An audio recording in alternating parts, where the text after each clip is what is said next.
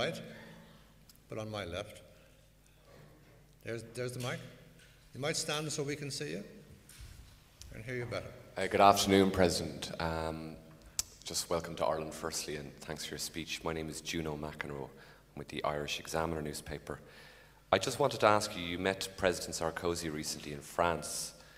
Can you give us an idea of what his stance is on Ireland's finances, and if the President is going to be willing to allow us to get some form of a cut on the interest rate of our bailout?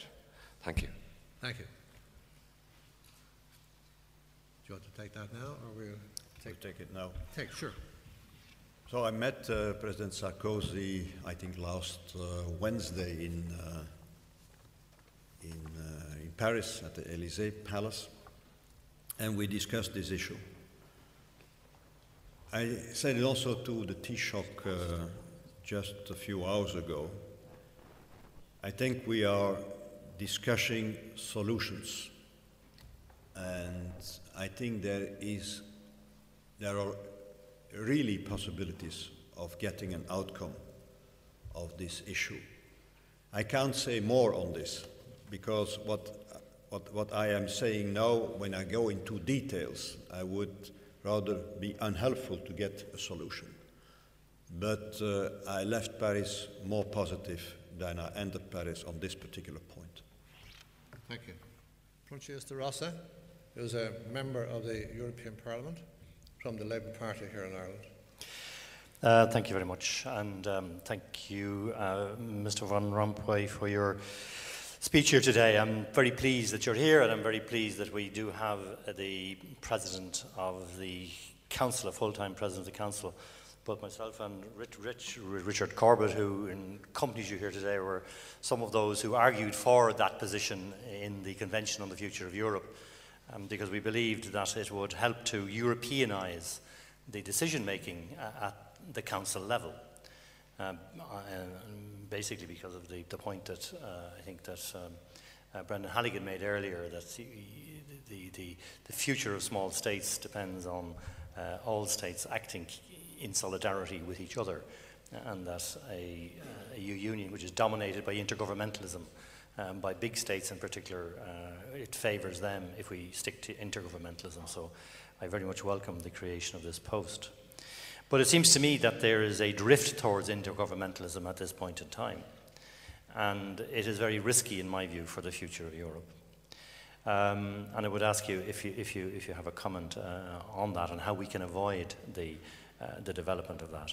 One further point, you mentioned that the whole purpose of the austerity measures at the moment is to defend the European social model again, which is European social model is one of the reasons I'm involved in European politics. But it seems to me that the austerity being imposed at the moment by the member state governments is likely to destroy our social model rather than protect it and defend it.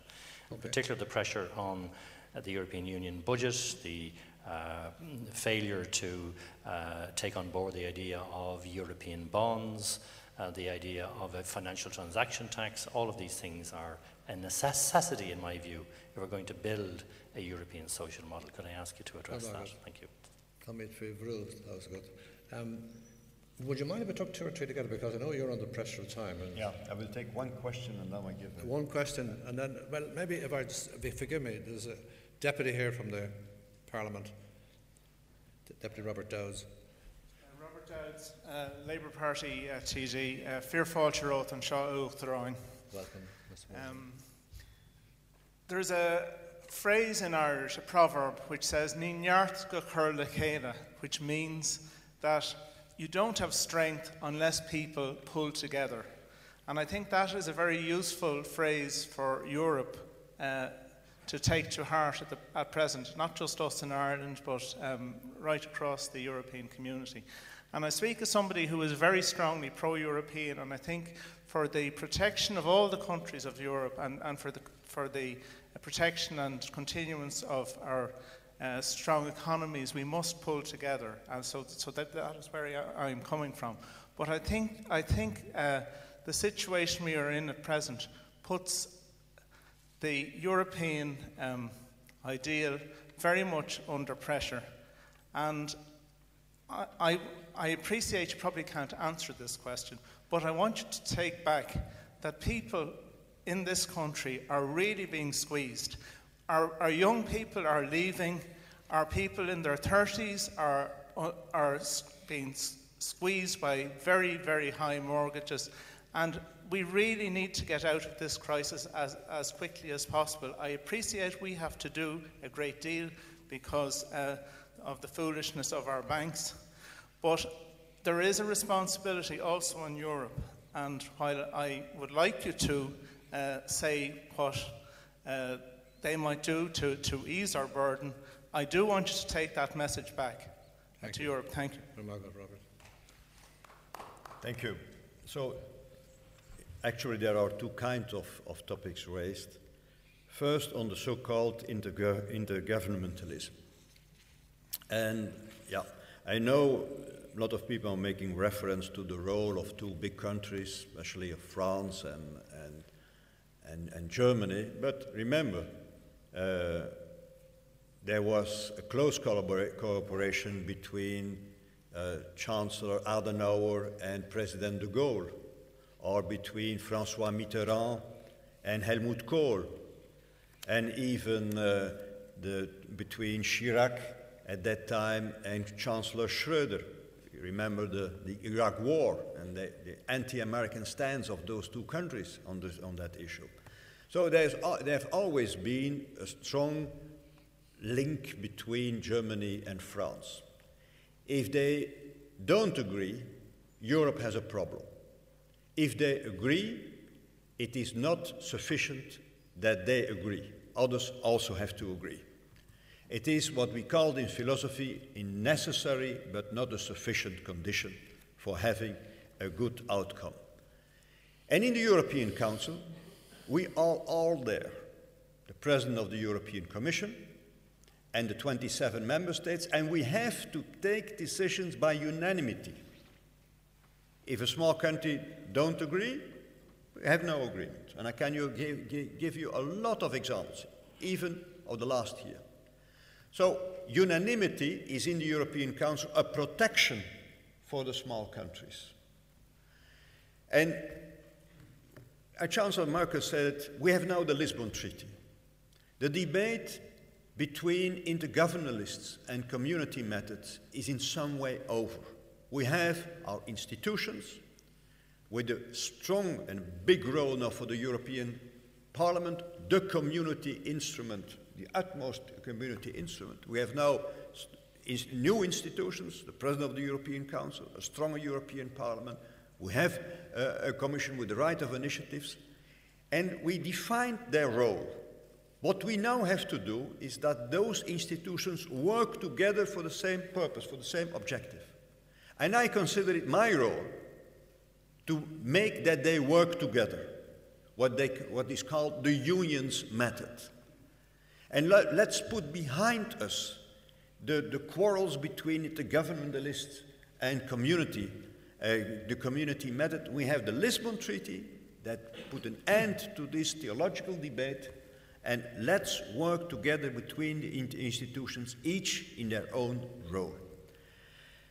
My second reaction is, I was, and the Chairman was so kind to recall it, I was in the 19th Minister of the Budget. And we had a public debt level of 135%. And the deficit, I mentioned it, of 7.5%. Can you imagine that the Belgian nation on his own could live long with that kind of public debt level? Actually, we didn't need Europe to say that we have to decrease that public debt level and to decrease that deficit. But we, at that time, said also, it is the fault of Europe. We had to meet the Maastricht criteria. And so instead of saying, we need all this for safeguarding our future, because with the aging of the population, we just can't afford that kind of public debt level, of that kind of deficit. So we had a lot of national reasons to decrease debt and deficit, but we preferred also to say it is the fault of Europe.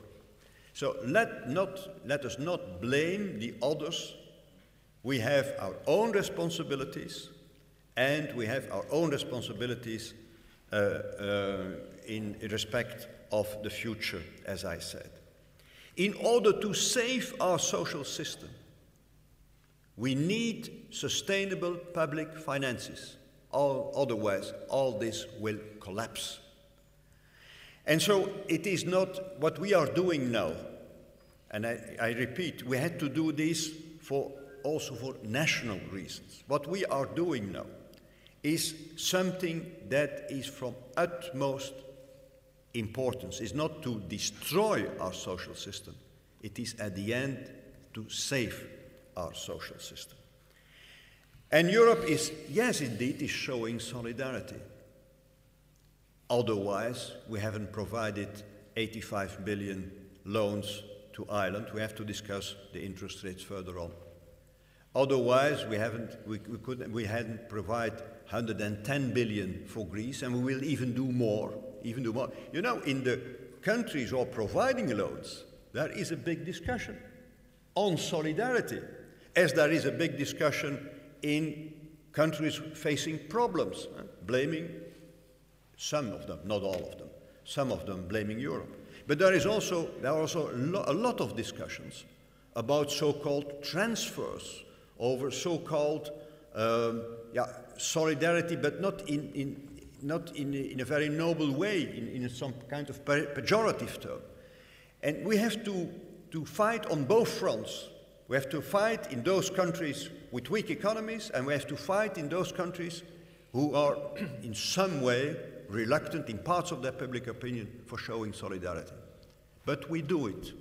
And the countries with weak economies are showing a lot of political courage to take the necessary measures. And at the end of the day, in those countries, even with the reluctant public opinion, governments take their responsibilities, providing hundreds of billions of loans so that the Eurozone can survive and those countries can survive. So I'm much more positive about what is happening today. Of course, it takes a lot of time and effort and discussions. It takes too much time, I agree. We are living in democracies, national democracies, and democracies of a democracy at the European level. But at the end of the day, the result is the most important thing. Not not the discussions and all the time lost, but we will be judged by history by our results. And that I'm quite happy that each time the result was positive, and I hope so that in the Greek case it will also be the case. Well, thank you very much indeed, Mr. President, for those concluding.